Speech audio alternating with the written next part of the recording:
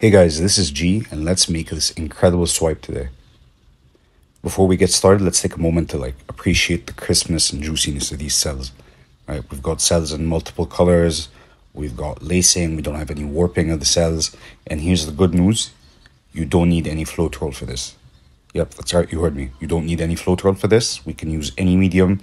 I'm using acrylic varnish and water.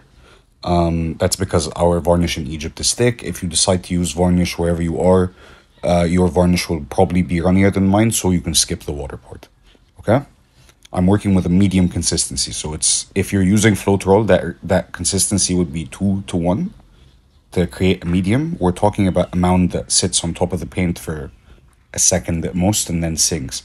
The reason I give the recipe in Floetrol is because there's so many people that have Floetrol, they will understand the consistency from that. But if you don't have Floetrol, what we're looking for is when you drizzle the paint off the stick, it hangs out on the surface of the paint for about a second. Okay?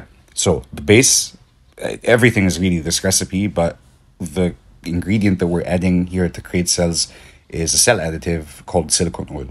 We are putting 1 drop in each of the colors except the white. So the white in the base has no silicone. The white I'm going to add right now to swipe with also has no silicone. But the 2 shades of purple, the pink, the orange, the yellow, and the turquoise all have 1 drop of silicone each. Okay, so I'm adding the white at the very edge of the canvas. And I'm going to swipe with a regular tissue, very gently let it sit. I like tissues because you can see them get wet from above, so you know you're making contact with the paint. Very slowly. This is in real time, by the way. I haven't sped up this video at all. Swipe across the canvas. And here's the thing. If you're not using Floetrol, this is what it's supposed to look like. Floetrol will help the cells jump to the surface without using any heat.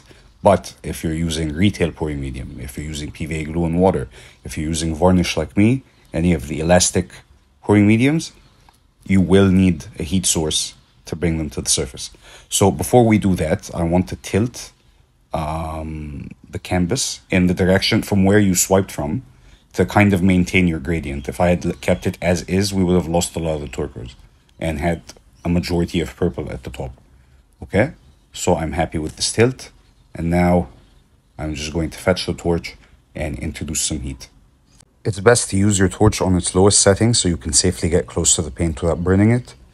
Remember, you never want to see any fumes. If you see fumes, you've been heating it for too long.